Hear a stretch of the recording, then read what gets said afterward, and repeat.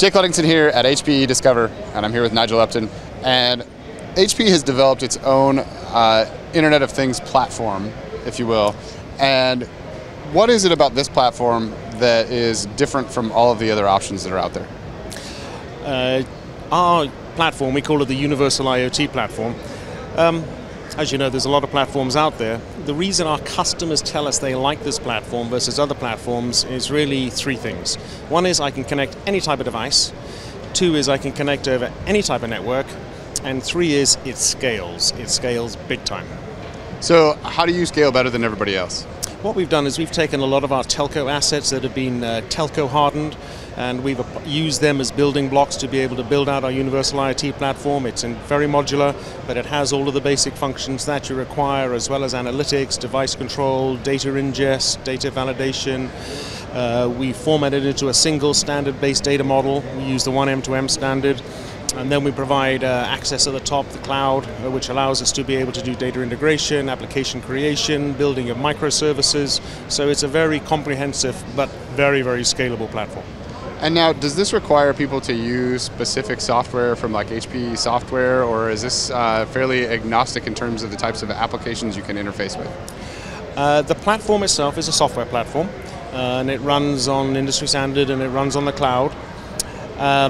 The ability to integrate applications, you can integrate any type of application. It's completely open and designed so that you can integrate very quickly. And we do a lot of pre-integration through our partner program. We do a lot of testing. We take all of that headache out of the customer's hands and do it for them, so they get faster time to market.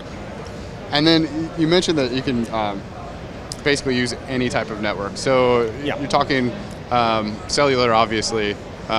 Traditional networks, if you had Aruba set up, you could use Aruba.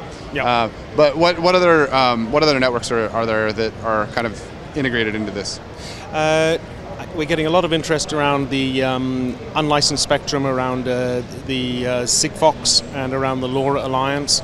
There's a lot of traction in that, particularly in smart cities, because of the ability to penetrate quite deeply into buildings, and also the cost side of it. So that's why we're demonstrating it here. We've had a lot of traction on that. So, as you rightly point out, we connect over any type. The LoRa and SigFox type connections are relatively new. 2 or 3 years ago, they didn't exist.